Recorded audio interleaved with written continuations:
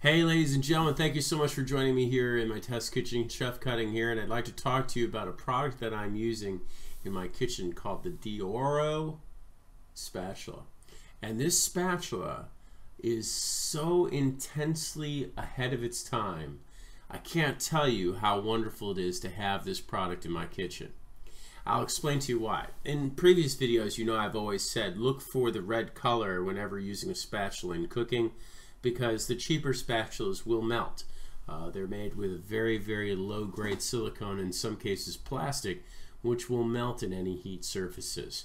Red spatulas have a tendency to be heat resistant. Well, the Oro people have made a spatula that is 450 degrees resistant to heat. And that in itself is an amazing feat.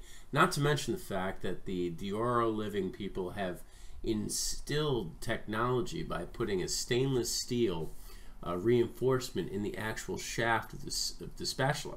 And so, doing so, obviously gives you more life, and it gives you a more durable approach to using it in the kitchen.